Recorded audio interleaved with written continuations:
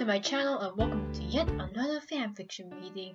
So for this, we're gonna be reading Zack/Zoro's part, which is in arc number 2, chapter 25. And this one's obviously like the whole fanfiction contains profanity, and the fanfiction also contains graphic violence.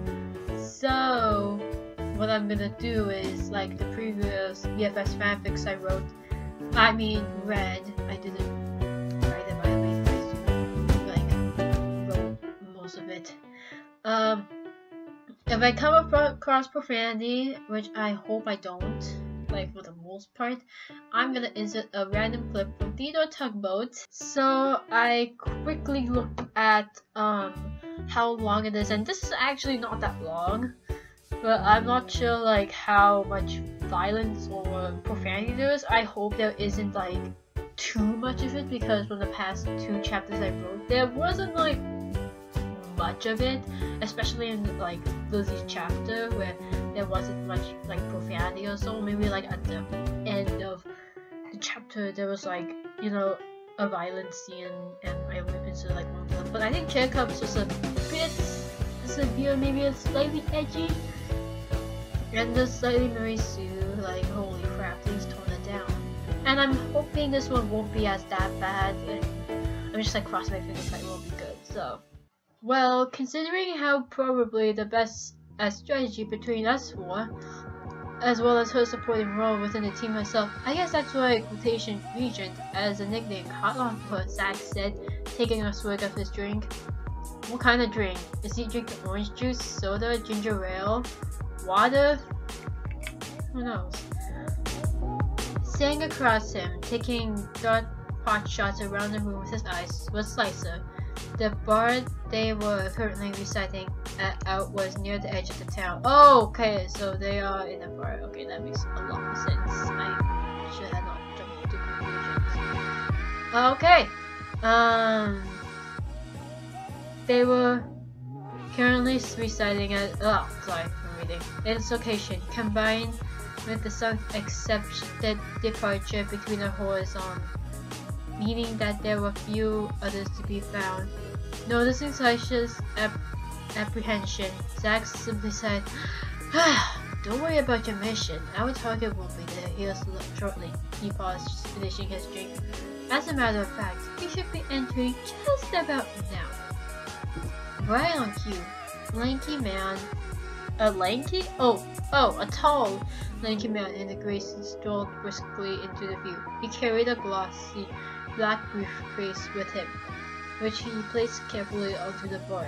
"There's our guy," Zack said, without even turning to look at the man. He runs an arms smuggling operation around him with a few local gangs. It's one way to make money, I suppose. Unfortunately, our business consists of ending his business.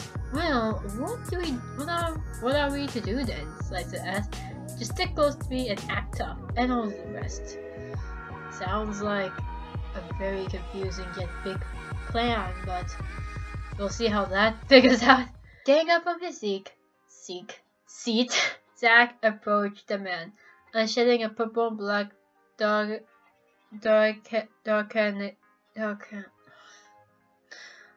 I can't read today, I'm sorry. Just whatever katana, etched with snake designs along the blade. For some reason I've seen that design before, I just can't recall. "So, here's the deal," Zack said nonchalantly. The man in the suit was still facing his back towards him, but Zack knew for a fact that he had his attention, so if a fight broke out in the bar, that's gonna be bad news? I mean, what did that guy, the gray suit man, do? Is my question. Either you hand yourself over so we can turn you in, or we'll turn you in ourselves, piece by tiny piece.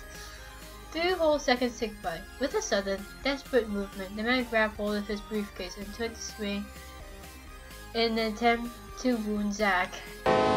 Rebecca, the research vessel, blew her horn. Before he could even finish his initial swing, Zack's arm lashed out a snake struck. Oh God! Promptly severing the man's hand.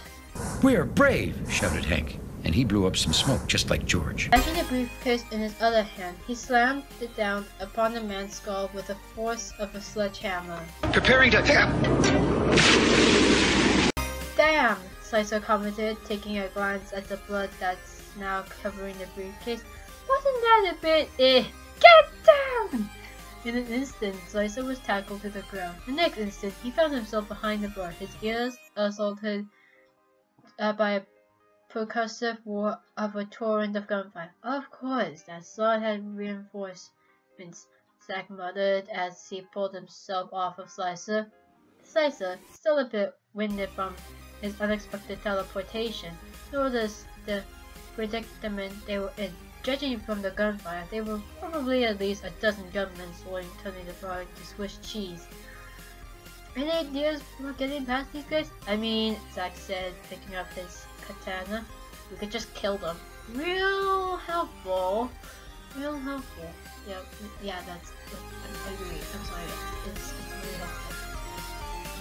Slicer replied, rolling his eyes as he too summoned his sword and prepared for battle.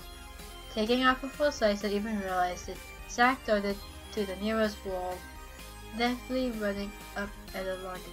Holding his sword ready, he sprung off and towards one of the gun-toting goons that had attempted to ambush him, decapitating him in an effortless stroke. They were so worried about being late, they bumped right into each other. "Hank," said Theodore. There goes nothing then, Slicer said, charging a blade drill and vaulting over the bar. His sword was a comet, leaving a glowing blue conic trail that vaporized any bullets that dared try assault him. Darting from target to target, the two of them were artists of death. Their brushes were blades, and their aim to paint a crimson collage. Before long, their masterpiece was complete. "No," Slicer said as they exited the bar. "Oh, hello, Spurrier. There's a Y missing. You do actually have the skill to back up your wood. Where did you learn that?" Zack turned to look at Slicer. "Well, since we have a ways to go, I guess I'll indulge you in that story, if you wish." The rough concrete came unceremoniously against Zack's head as the man hauled into a cell. Even as I locked the cell door, he still lay there defeated. If I hit my head against the ground a few more times, maybe I'll solve the pain, since I'll be hurting less than comprehension when I'm done. Even though he knew he was simply musing to himself, his muscles refused to burst. Laying on the floor, as uncomfortable as it was still easier than sitting up. Zack had no idea who these strange men were or why they had taken him, but right now he simply didn't have the energy to care. He figured out he'd probably just lie there and sleep his hunger, but his plates were cut short by a muffled yet still audible sound of sniffling. I have allergies going on. Looking towards the source, he spotted a young boy about his age, wearing a ragged set of clothes that seemed as if they were about to come undone if he breathed on them too hard. His skin was stained with blood, and the crisscross lattice of wounds covers his back and chest. Most noticeably of all was the presence of a multitude of bruises in tree-like patterns along his entire body. Zack was about to ask him if he was alright, but it didn't take a genius to figure out that he clearly was not. That's me all the time. Like, if I see someone hurt, I'm like, I'm alright. Like, severely hurt, and then they're like, oh my god, are you serious? No, I am not. I'm like one of those like people who state the obvious. Unsure of what to say, he tried some small talk. Hello? Zack said as he approached the boy. He scrunched his nose slightly. A wave of nausea hit him as the sight of wounds on the overwhelming I can't even. Odor of blood flooded his mind with shock, horror, and disgust. The boy pauses, sniffling, looked upwards into Zach's eyes. His stare was blank, containing neither fear nor joy, nor any emotion. What's her name? Second passed, and the boy made no motion.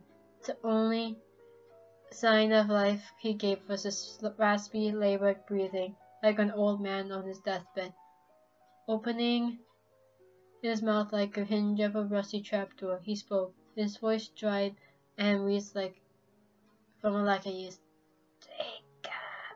What? What even? Is that?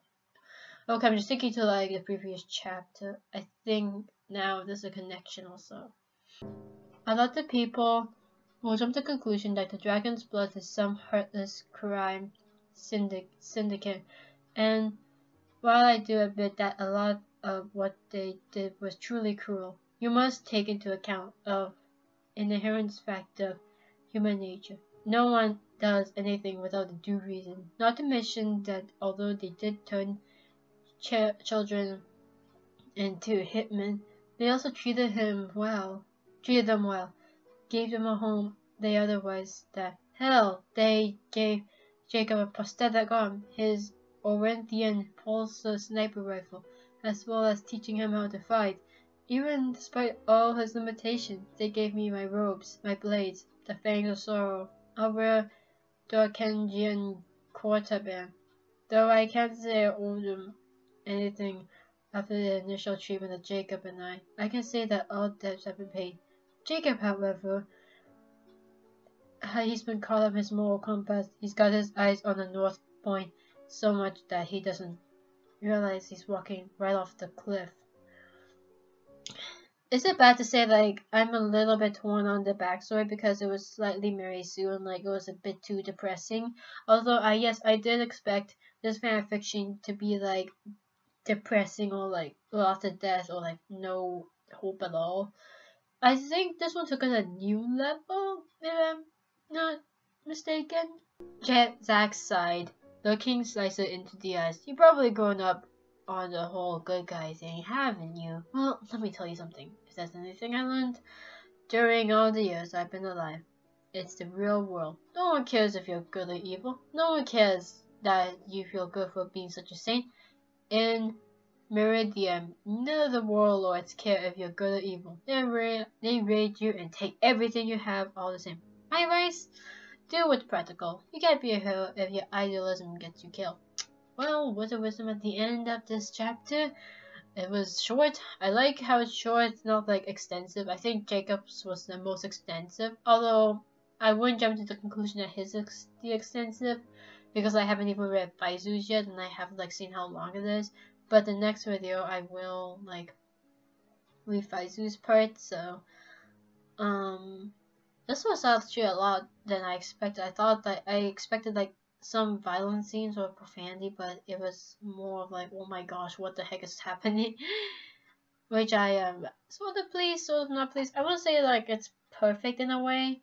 I'm not sure what's perfect about like I don't know, to be honest, but I don't want to like talk too much about this like section, but I guess thank you guys for watching and I will see you guys in the next video.